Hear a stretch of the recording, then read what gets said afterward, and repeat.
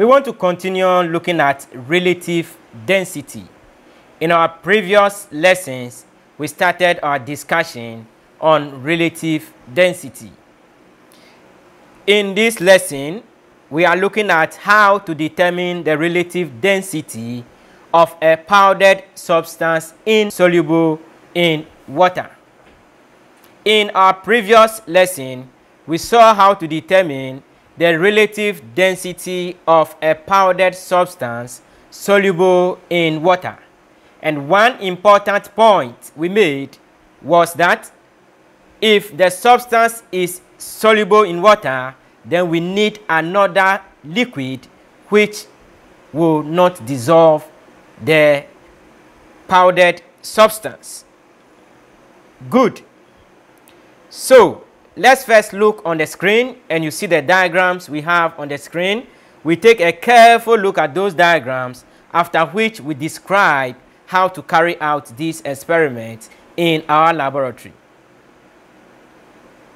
If you study the diagram carefully, first we have an empty bottle, or what we describe as density bottle.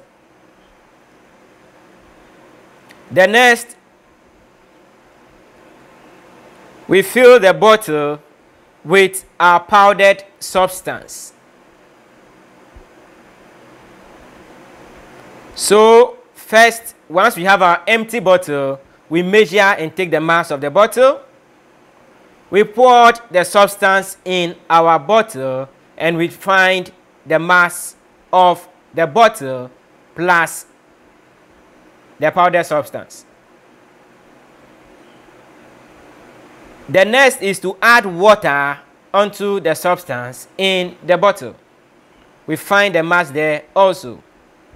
Then we take an empty bottle and fill it with water to the brim. Let's go through the method. The empty bottle is weighed to obtain the mass. By now we know we can use a weighing balance to do this. The bottle is then filled with a powdered substance to about 1/3 full, and the stopper is fixed, and the total mass is obtained.